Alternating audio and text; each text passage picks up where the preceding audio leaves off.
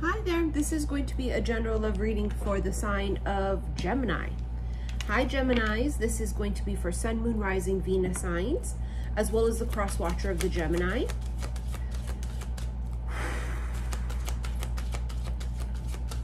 This is your timeless reading. So if you want to purchase the extended, it will be found in the timeless extended readings section of my website, saltwaterhealstarot.com. Wow, look what's at the bottom of the deck. New love. A new person has stirred your romantic feelings. Wow.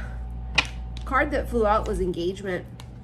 Your love life is ascending to a higher level of commitment. So some of you guys are going to be meeting, if you have not yet already met somebody, that you see yourself possibly being long-term with. And something tells me that that is sort of like refreshing, or you've been waiting for it, because maybe you were meeting people, right? But they weren't marriage material. You know, that kind of a vibe. This new love could be, I mean, it could be a stranger, obviously, right? But this can be something where it's a second go around for somebody. It was the first time was a missed opportunity. No, we're not using this. We're going to use the mini Rider-Waite that I just found again the other day. And I haven't used these in a minute, but they drag a bitch. So 10 of Pentacles right off the bat. See, commitment. 10 of Pentacles is financial abundance, but that's commitment right here. See, your love life is ascending to a higher level of commitment. And it's screaming, this is a long-term committed relationship. Now, let's say, for example, this has nothing to do with love and this is career. Then you would be getting a long-term job or offer.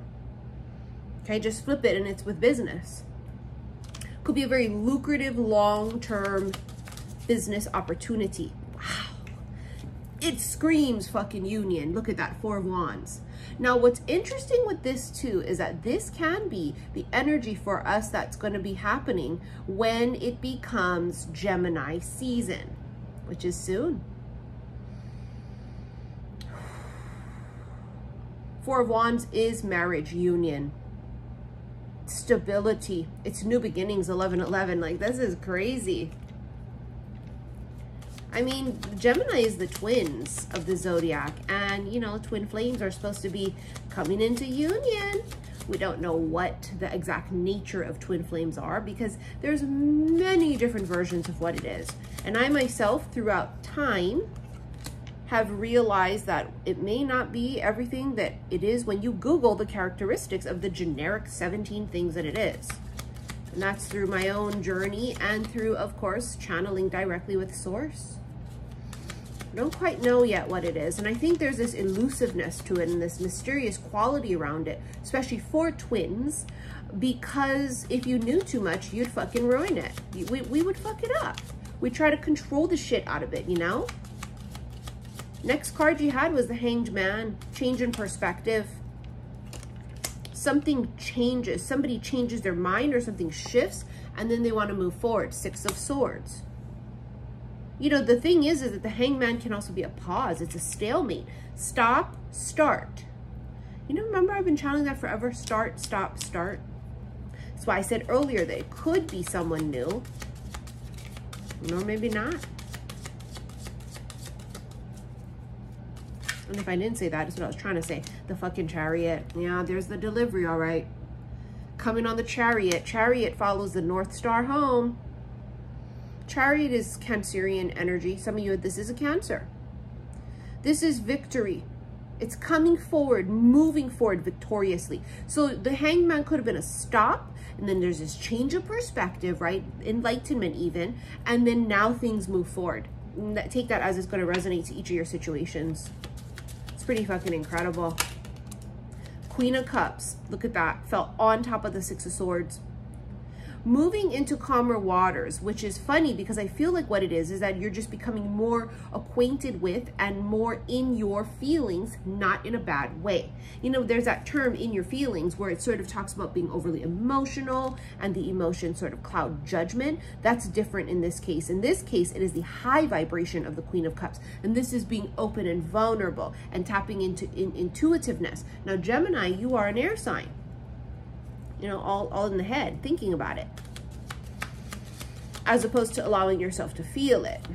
Ruled by Mercury, you guys are always on the go, always, you know, there's always some kind of chaos, even with some people, not everybody, but with some, because it does depend what else you have in your chart. Three of Pentacles screams fucking like marriage or union. Look, the Hierophant, Taurus, but this is freaking marriage or union.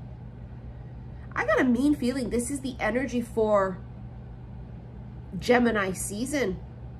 General, yeah, it's for you guys too, don't get me wrong, because you're Gemini. So you notice that happens a lot anytime I do a zodiac signs reading, is that if it's Sagittarius, right, and it's Sagittarius season, it tends to really resonate with non-zodiac signs. It's just because we're pulling the energy of that season. Three of Pentacles, collaboration, coming together. Jeez, you can't make it up. It's fucking insane. All right, let's see what else we have here. In your extended, of course, we're going to do more oracles and tarot, but I mean, just this one, it's like, damn. Oh, look at what the fuck it is, the Ace of Pentacles. Holy shit balls. This is like the wedding ring. It's like a proposal, an engagement ring. This can be the big offer, signing on the dotted line. This can be the moment that someone says, would you like to be in a relationship? Ace of Pentacles for me is moving and career change also.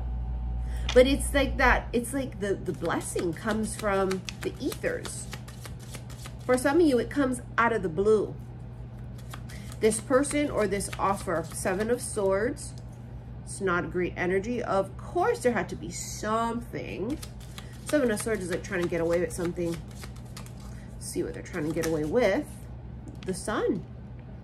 Leo. Some of you, it could be a Leo, but the Sun is also pure total bliss. It's enlightenment. Somebody here may have tried to avoid enlightenment in the past. Tried to avoid an awakening. Tried to avoid putting in the hard work, going through the healing.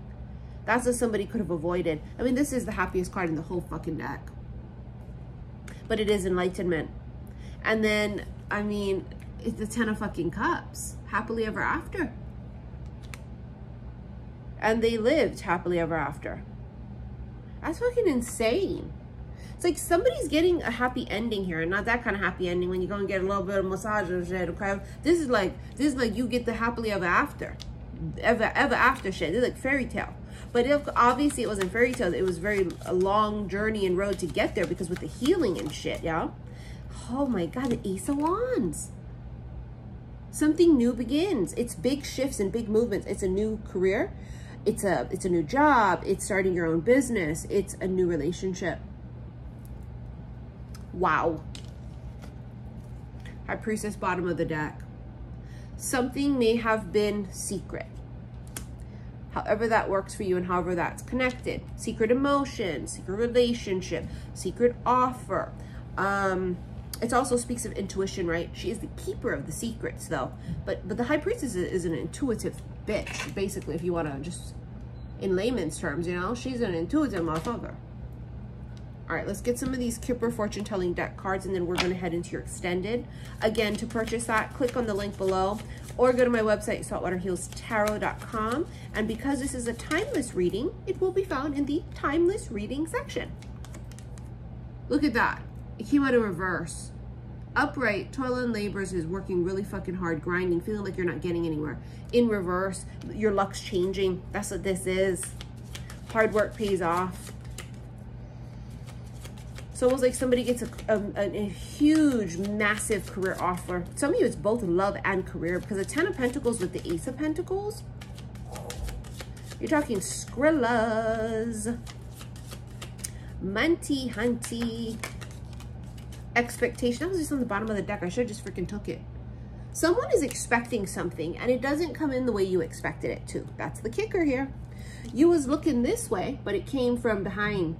You was looking at the front door, but it came through the side door. See what I'm saying? Something is gonna happen, or the person, it's not what you were expecting it to be.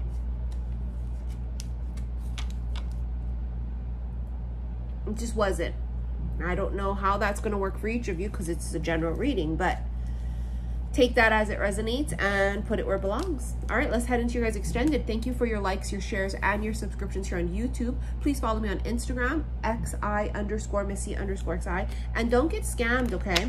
Because there's all these people on Instagram pretending to be me and all these other people, and they're trying to scam you and asking you to send them money. I'm not even accepting personal reading requests right now. I'm only catching up with my old requests that have accumulated. I'm not accepting any more new ones, so it definitely is not me in your damn DMs. I don't even solicit people. Healing doesn't work like that, yeah, as us being healers. Technically, I can't heal you. We open the door and give you the tools and shit to help you heal yourself. But healers, we don't knock on your door. I'm not selling shoes, you know what I'm saying? So that's first of all. Be wary of that kind of an energy. And so I'm not in your DMs trying to sell you some shit, okay? All right, guys. We'll head into your extended and let's see what's popping. Love you guys. Bye.